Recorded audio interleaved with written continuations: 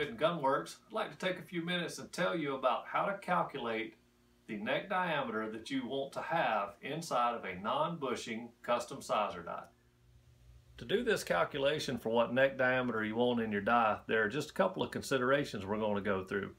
We're going to use this 6mm BR cartridge right here, and the first thing we're going to do is to measure the neck outside diameter, and you see I get an answer of 0.270 inches in this case.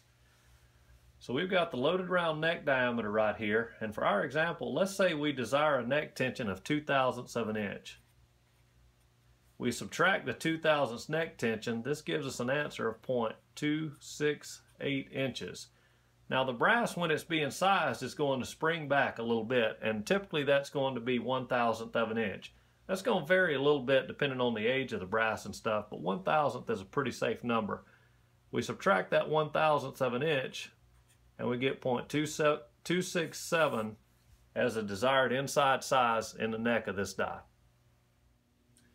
There are a few other things I'd like to point out about this calculation that will somewhat influence the results. One of them is the brand of brass that you're going to use, as different brands sometimes take the sizing a little bit differently. Second, if you decide you're going to neck turn the brass, knowing what thickness neck you're going to use is important in this. And lastly, the age of the brass and really how much the brass is work hardened, that also affects the amount of sizing.